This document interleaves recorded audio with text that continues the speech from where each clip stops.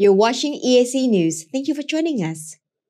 The chair of ASEAN 2022, Prime Minister Hun Sen, left for Brussels, Belgium on the night of 11th of December 2022 to attend the 45th anniversary of the ASEAN-EU Dialogue Partnership. EAC News reporter Anthony Ellis has more details.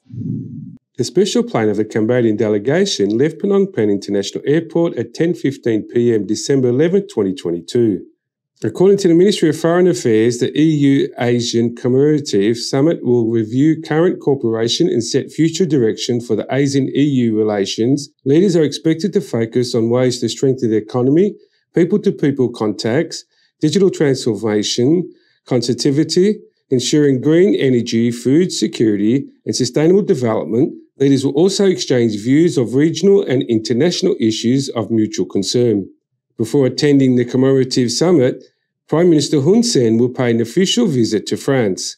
The President of France, Emmanuel Macron, will welcome the Prime Minister at the Élysée Palace and host a dinner in his honour. While in France, Prime Minister Hun Sen will also attend a conference supporting the resilience of the Ukraine people, also with the French Cambodian Chamber of Commerce and the industry, and with representatives of Vinci Airport.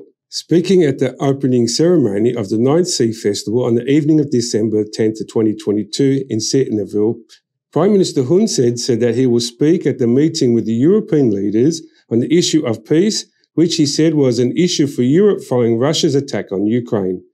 He stated he will not pour oil on the flames of war that are raging in Europe.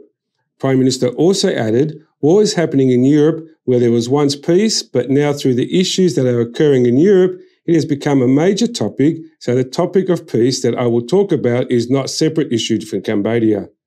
Anthony Ellis, EAC News.